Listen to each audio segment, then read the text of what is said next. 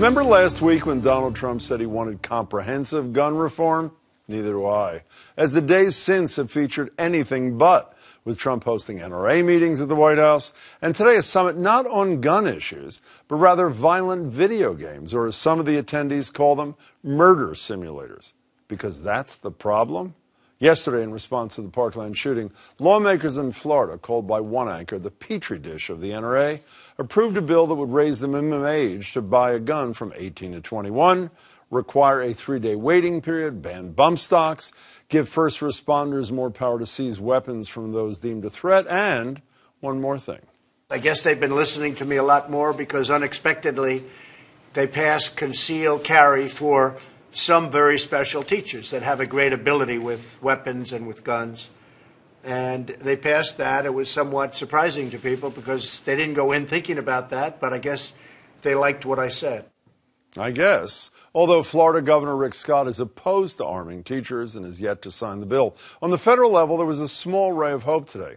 A bipartisan bill sponsored by Connecticut Democrat Richard Blumenthal and South Carolina Republican Lindsey Graham. It's a so-called red flag proposal, which would let police and family petition a court to temporarily take away a person's guns if they're deemed an imminent threat.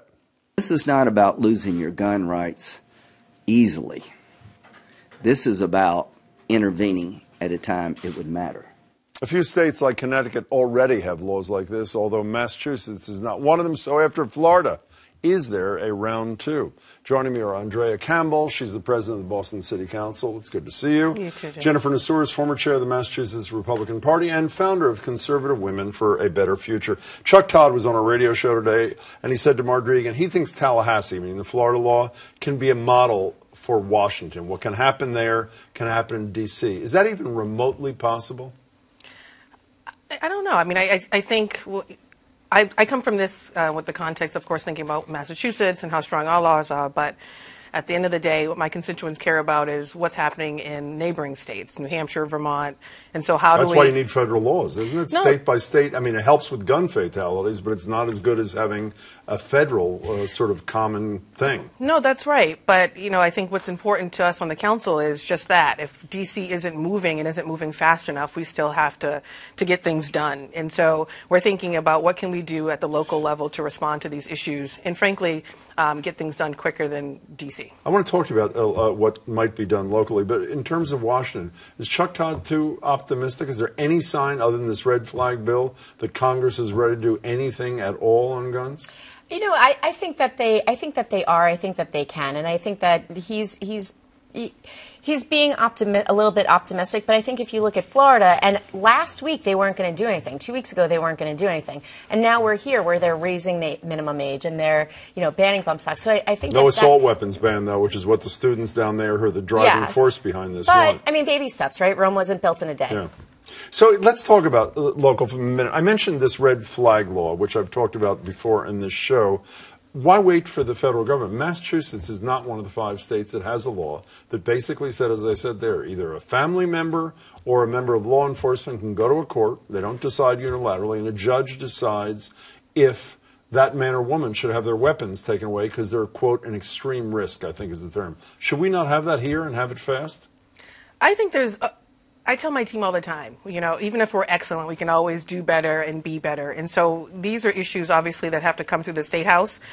So I bring the concerns of the residents in my district, which is largely Dorchester, Mattapan, and I bring these concerns to the members of our Boston delegation and those in the State House to say, can we do more? Well, let me ask you about your district then. Yeah. I asked the governor about this on our radio show today, and I don't want to say he didn't think it was necessary, but he said, Jim, you're missing something. The law that allows police chiefs to grant permits also allows them to take them away. I'm not familiar. He said there are circumstances. I'm not familiar with many circumstances where a police chief has gone in after having granted a gun permit, said, I'm taking it back. Are you?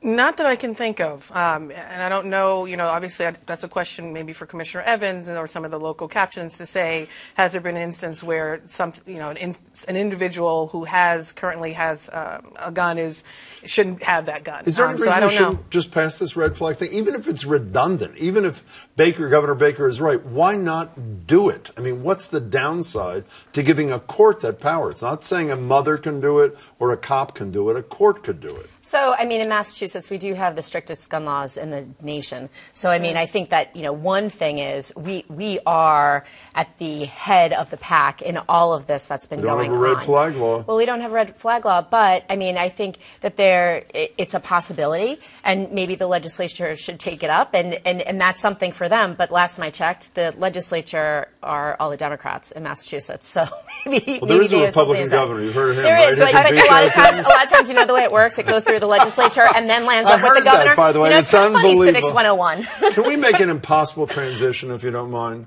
to another major story of the day? The Stormy Daniels saga took another turn this week. For those of you living under a rock, this is the porn star. She has filed a lawsuit, claims she had sex with Donald Trump, and she now claims the agreement to keep her quiet about her affair with Trump was invalid because he never signed it. Well, CNN is reporting the president is mad at his press secretary, Sarah Sanders, because of this comment at yesterday's news briefing. This case has already been won in arbitration, and anything beyond that, I would refer you to the president's outside counsel.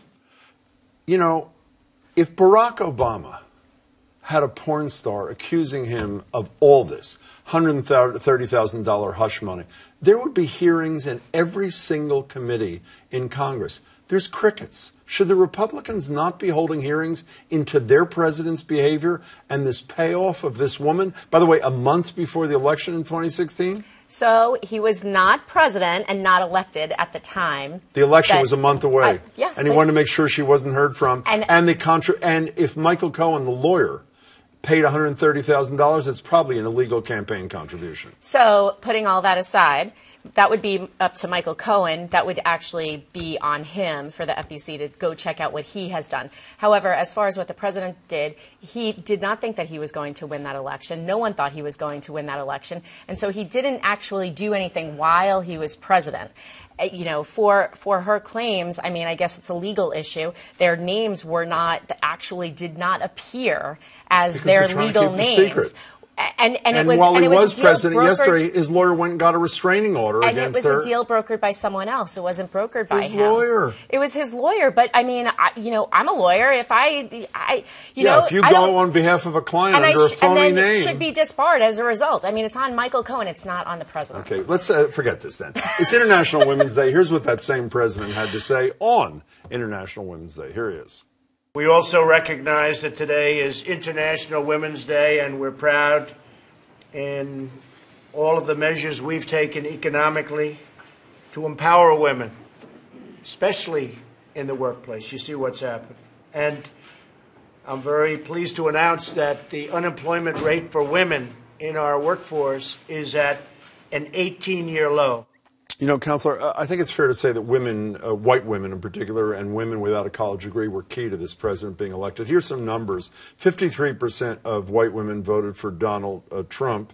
Now only 42% approve. Somewhere in the neighborhood of 60% of women without a college degree voted for him. They were the key to his election. Are women the key to unseating the Republicans in the midterm elections 8 months from now? First of all, I just have to start with the fact that he was reading off of a piece of paper on International Women's Day, and you have to read to describe really the compliments of women in this country. I find that so disturbing. And frankly, back to your point about this idea that, Stormy Daniels and other allegations against the president happened when he wasn't in office. As public servants, we should be held to a higher standard. So whether it's in office or out of office, it doesn't matter. But are women going to rebel? They already are. And so I think we have to just, raise our standards. But that being said, on International Women's Day, I'm not talking about Donald Trump. I'm talking about the Boston City Council, 6 women that we have on the council, which is fantastic. Me being the first African-American city council president, which is also fantastic. And all the incredible accomplishments of my colleagues and those on the ground doing the work every single day. I brought my 6-month-old here today. The mothers, that's what I choose to focus on. And I I'm pushing back on you and some others to say, let's talk not about Donald Trump on this special day. It's one day. Can we spend it talking about awesome women? And remember, women should be celebrated every day, just like Black History Month should not just be in February. Well, let me tell you, I'm far too embarrassed to ask another question. Counselor, it is great to see you. Thank Happy you. International Women's Thank Day. you. And to you, Jennifer. Good to see you, Jim. It's great to see you both. Thanks so much for your time.